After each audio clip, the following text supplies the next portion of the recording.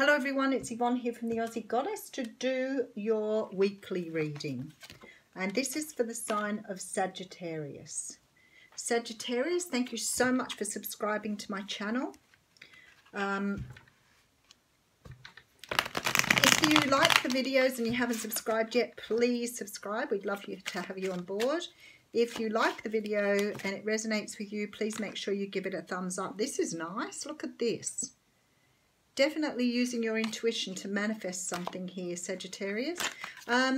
Remember the readings, though, do flip-flop. They may not resonate with you. If they don't, remember to move on and find another reader or find a reading that resonates. I am using the Before Tarot here. And this is your reading.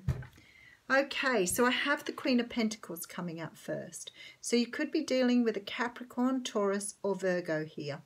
This person is very down to earth, very grounded, maybe a little bit focused on their finances, but the Queen of Pentacles loves her earthly pursuits. She loves nature, she's very motherly, often comes across as the wife or the partner of a person. We do have the Judgment card coming out here, so it'd be interesting to see where this is going because the Ten of Wands, oh, okay, someone's putting down some sort of relationship here, some sort of situation to move forward. They could be moving towards this person or away from this person, but definitely this change coming through here, allowing you to have a second chance or a rebirth at something in your life that perhaps you thought was lost. Okie dokie. So first off, we have the Sun coming out.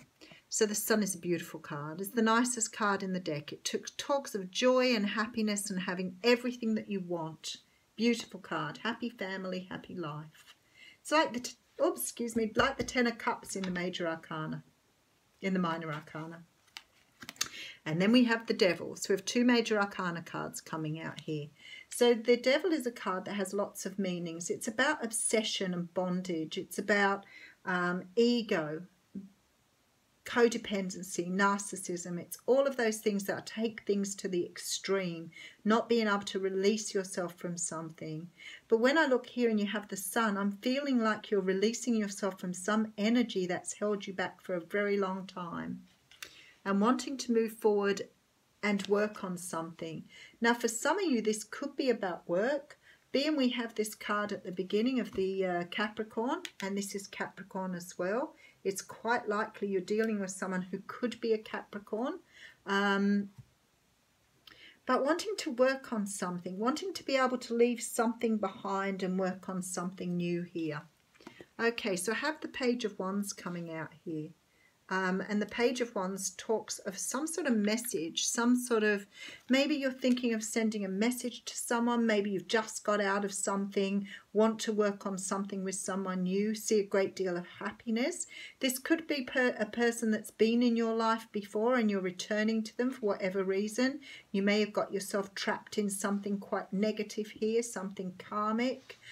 Could be that you've released addictions, maybe you sort of dropped your ego a little bit. Maybe you've been working on understanding the part that the ego plays in life, but you're definitely working on something to release yourself here. So we have the Hierophant here. So the Hierophant does talk about lots of Major Arcanas again. It does talk about commitment, tradition, long-term tradition like marriage, can talk about organisations like churches and government organisations here. So for some of you, you may be getting offered a job that's much better than the job you had before. And it could be a job in a school, government organisation, that type of thing. Some sort of big organisation. Something that's making you happy here. Okay, so I do have the Lovers card coming out for you. So for some of you, this is a choice about moving away from the old and into the new. And then the Two of Cups. Some of you dealing with somebody here in your life that could be very, a very long-term soulmate, could be twin flame with both of these cards coming out together and the Sun. Could be dealing with a Cancer, Pisces or Scorpio here as well. Could be that you've just got your emotions to a place where they are serving you better. Okay, we'll give it a once over anyway. Ace of Swords coming out here. So a brand new start, being clear, moving away from something that no longer serves you here. Sagittarius, beautiful reading. Okay, to me it looks like you're having a new start or a new birth. So you're racing in here with this sword that you've got here to express a truth to someone. I have a strong feeling you may have known this person and you may have got into something in between. You may have had a choice of lovers, or you may have moved away from a person and accepted someone else in your life who didn't turn out to be the way they looked.